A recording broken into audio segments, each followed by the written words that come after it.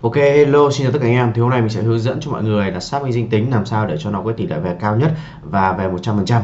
Thì đầu tiên là chúng ta sẽ thấy rằng là khi chúng ta chạy quảng cáo trên Facebook ấy, thì các bạn có mua nick xác minh danh tính hay không, thì sau 30 ngày cái nick xác minh danh tính của các bạn nó đều bị mất tích hết. Đây, ví dụ như đây là một con via đã được xác minh danh tính và nó bị mất tích, các bạn hình dung nhỉ? Nó đã bị mất tích xác minh danh tính. Thì việc của chúng ta là cái gì? Chúng ta cần phải xác minh danh tính cho nó một cách chủ động. Các bạn không nên chờ đến lúc Facebook nó bắt các bạn xác minh danh tính thì các bạn mới đi xác minh danh tính.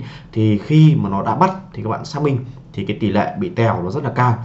Sau đó chúng ta lên chủ động xác minh cho nó. Thì ở đây các bạn sẽ thấy rằng mình đã share cho nó ở cái phần vấn đề tài khoản quảng cáo này, mình đã share cho nó một cái page đã bị hạn chế quảng cáo. Lưu ý với anh em là cái page bị hạn chế quảng cáo đây nhá.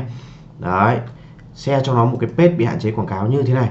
Sau khi các bạn share cho nó một cái page bị hạn chế như thế này xong, các bạn có thể share quyền quản trị viên hoặc biên tập viên đều được, không sao hết. Đấy, sau đó các bạn ấn yêu cầu xem xét lại thì lúc này Facebook nó sẽ bắt chúng ta làm gì ạ? Xác nhận danh tính của bạn rồi và yêu cầu xem xét lại.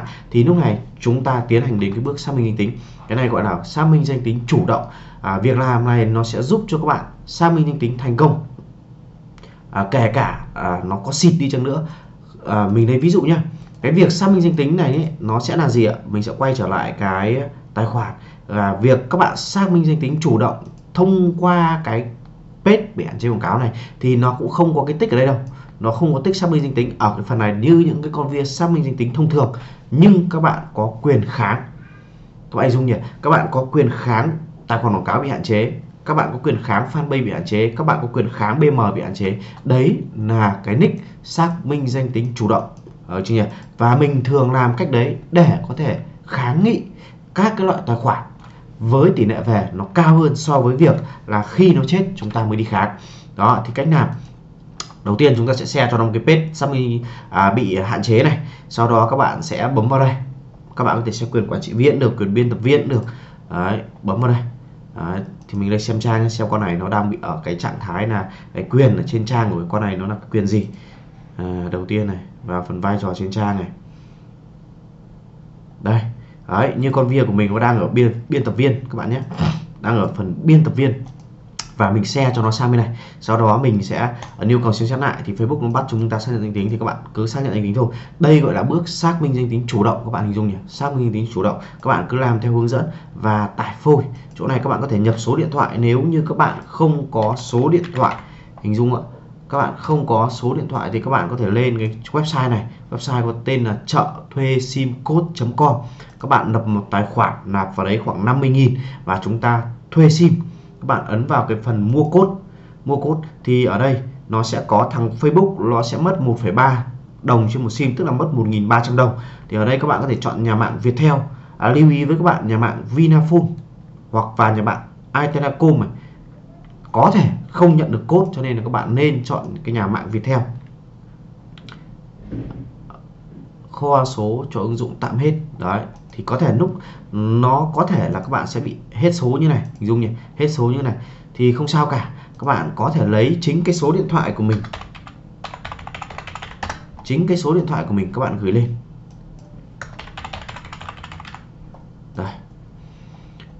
Đấy, chính cái số điện thoại của mình, đây là số điện thoại của mình nhé, 0869126363.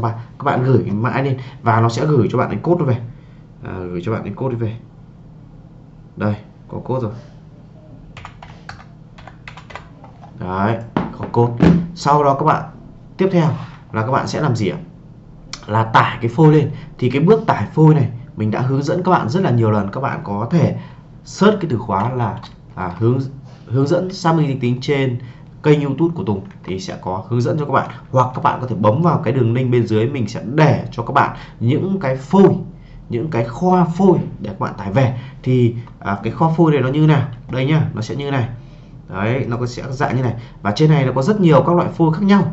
Lưu ý với anh em rằng là anh em để sử dụng được các loại phôi này, anh em bắt buộc phải có phần mềm Photoshop để anh em mở các cái phôi này ra và anh em thiết kế. Ví dụ như mình sẽ mở một cái phôi này đi, xem có đẹp không. Lưu ý với anh em rằng cái chỗ này, phần này mình sẽ che lại màn hình để tránh bị quét của nền tảng. bởi vì YouTube không cho phép lộ thông tin của ai đó, cho nên là mình sẽ che cái phần này lại. Nhưng mà các bạn chỉ cần bấm vào cái đường link bên dưới, các bạn tải cái đống phôi này về, các bạn chọn cái phôi phù hợp với mình. Lưu ý không sử dụng phôi chứng minh nhân dân màu xanh cũ là được anh em nhé. Không sử dụng phôi chứng minh nhân dân cũ màu xanh là được. Còn phôi nào cũng được. Phôi Việt Nam anh em làm cho với cả cái via phi đều được. Phôi phi anh em dùng via Việt nó đều được. Cái keyword ở đây đó là gì? Đó là anh em muốn tạo phôi, anh em cần chú ý giúp mình hai phần là cái ảnh ở trên cái phôi hay là ảnh ở trên căn cước. Nó phải là cái ảnh đại diện này. Nó phải là cái ảnh đại diện. Nếu như trường hợp con via của anh em không có cái ảnh đại diện này thì anh em đến cái phần ảnh. Đến cái phần ảnh, anh em chọn một cái ảnh của nó. Anh em sẽ tải một cái ảnh này, đây ví dụ như cái ảnh này hoặc ảnh này. Đấy, anh em lấy một cái ảnh như thế này, anh em copy nó xuống. Hoặc là cái ảnh này, anh em copy nó xuống, copy nó về máy. Sau đó anh em sẽ chèn nó vào cái phôi, nó phôi chỗ này. Em chèn cái ảnh vừa rồi vào cái chỗ này, mình sẽ lấy ví dụ. Đây cái ảnh này nhá, mình sẽ chèn vào đây. Đấy, mình sẽ che lại khá nhiều phần, mình chỉ để hở một cái phần ảnh để làm ví dụ cho anh em dễ hình dung thôi. Em hình dung nhỉ? Đấy nhá, đấy, anh em sẽ chèn nó lên đây. Thì cái phần này nó đang bị bên dưới thì anh kéo lên bên trên, đấy là xong. Đấy, nó sẽ lên bên trên như này.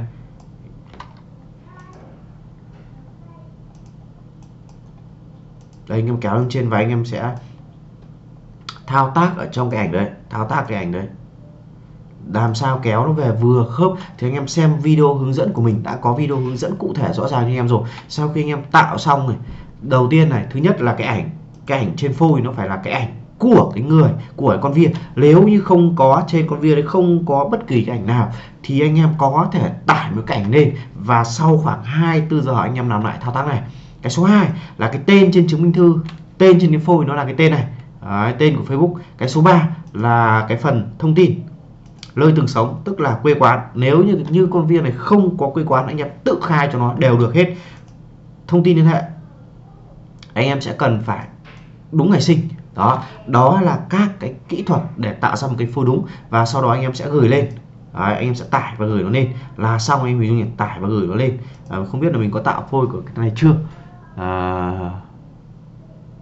Chưa, cái này mình chưa tạo rồi, hoặc là mình đã tạo và mình xóa đi rồi, em ví dụ như và tải nó lên là xong. Đấy là cái bước xác minh danh tính chủ động. Ok, hy vọng là anh em sẽ tự xác minh cho mình được thành công. Còn nếu như anh em nào đã xác minh và bị xịt rồi thì cũng trả lời anh em luôn là nếu như đã xác minh và xịt thì anh em vứt đi, mua con via khác mà chạy là cách nhanh nhất, còn không có cách nào để cứu được anh em nhé. Ok, thì để tránh cái tình trạng bị xịt thì anh em lên xác minh danh tính chủ động. Thông thường cứ khoảng 20 ngày là anh em vào xác minh lại một lần. Như vậy là ok. Thì bây giờ mình sẽ đi làm cái phôi của cái con via này và mình cũng tải lên thôi. Xin chào và hẹn gặp lại anh em ở những cái video chia sẻ tiếp theo. Bye bye.